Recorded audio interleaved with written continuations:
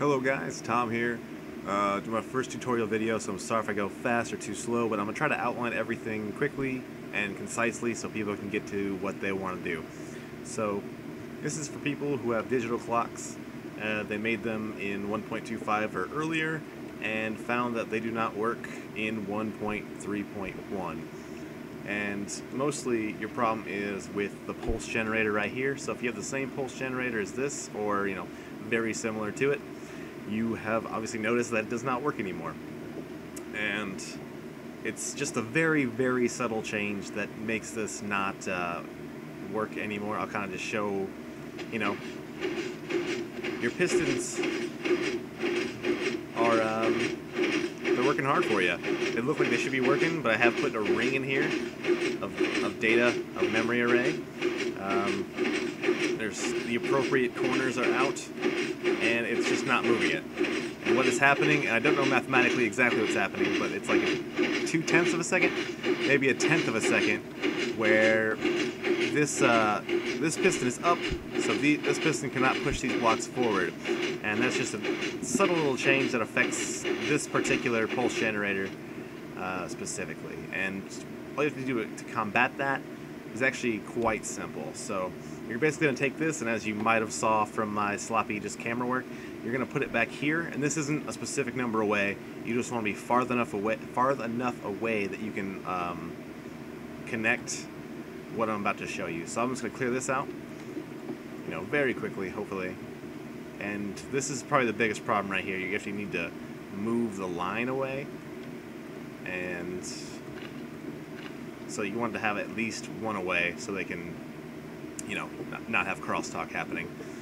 So what you're going to do is you're just going to place a block, any block, and then any block. I don't want to run into my own line here, but it can be literally anywhere along that line as long as it still works there. So after that, you're going to want to put a sticky piston one block away on either side of these. This does not matter if they're not equal, but if you are, a little bit of a OCD symmetrical needing person, that's what you're going to be.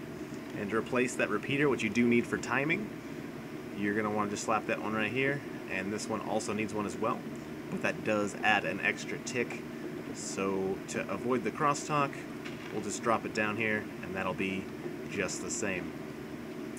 Okay, and from your new pulse generator, you just do exactly what you think you do. You just line it up here, push it together, and then from this one, since you don't want to have the same thing happening over here, and you don't want to add any more ticks, you come off to the side, and you hook these up just like this. And to show you guys again, you just want to hook both of them together and have it running along from either redstone torch with the repeater on the front side, still set to 1, still giving you the same amount of ticks that you had.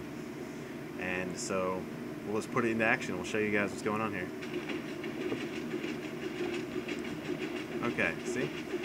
Do you want to show, I should get on the other side of this. Do you want to show that it's working just fine now? It has the same exact delay. Sorry if these pistons are really loud.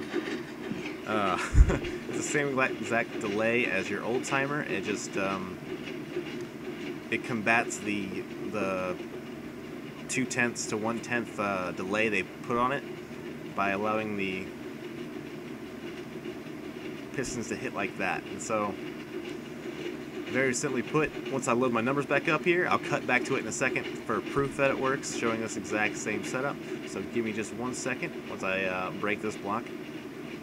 I am ultimate failure there. Okay, so just give me 1 second and I'll cut back to this. But yeah, that's just all it needs to do, is just these little tiny little changes that alternate the current. It's very simple, and I had not seen a tutorial on YouTube, so I wanted to put up my own. So here we go. Alright guys, I'm all filled back in. Took me a second. I couldn't remember exactly how I had wired up the beginning here. But let's see here. We are on, well, technically 43. So 3 is the main important key there. Do want to show this once more. This is the reason you'd watch this video, is just see that you have the sticky piston, any block that can, see a current go through it. sticky piston, the block, and they're both wired up to the corresponding ones here. Let me just set the time back to daylight really fast. I just forgot everything about this game apparently, but okay, back to light, and seems to be working good. Same 1, 2, 3, perfect. Okay, watching this. So 6. I'll give it a good 10 seconds or so to flip. All right, yeah, and that's how you fix it. You just want to add that little tiny, just super small change to your gigantic clock, and it'll be working like the day you made it. So thanks for watching, and yeah, take it easy. Be safe, guys.